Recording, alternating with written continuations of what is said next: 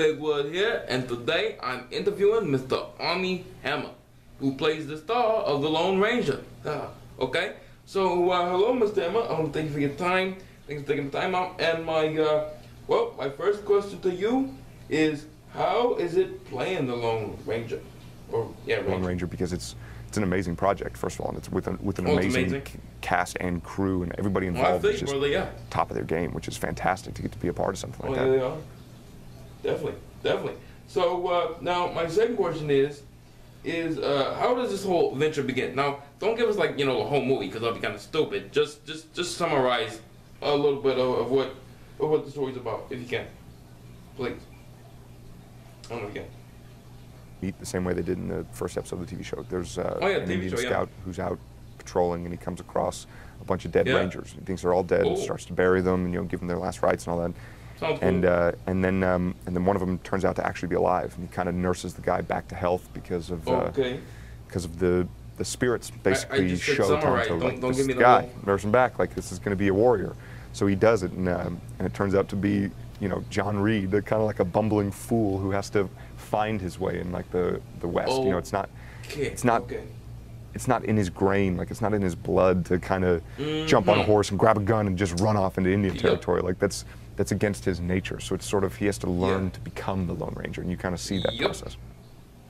Okay, so I asked you for a little summarization, and you gave me the whole movie.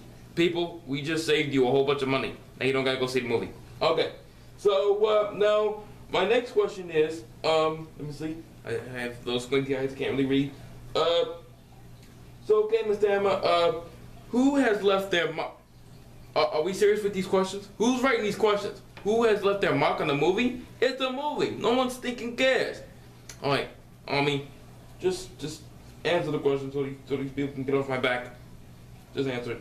This movie has Gore and Jerry's fingerprints. Wait, when did we switch backgrounds? Partially because of the size, partially because of, having to get it made, and the elements involved. One of the best crews I've ever worked with in my life that they've, been with for years. And I don't think that there are many people out there that could really wield a movie this size, but we took the two best guys at it, which was great.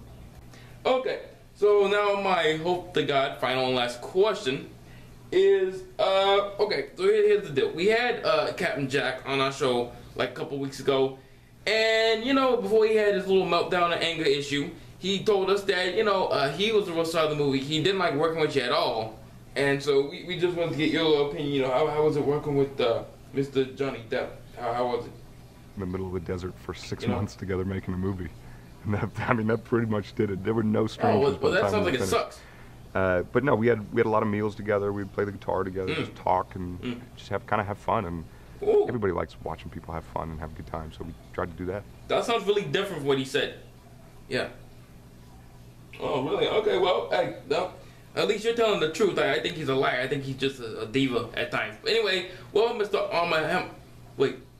Armie Hammer? Oh, wait. Are you named after that brand? So I guess you're not one for joking. Okay. Anyway, everyone, this has been Bigwood with the most awkwardest and maybe stupid questions ever in an interview. But hope you have enjoyed it, and I guess we'll see you later. Bye-bye.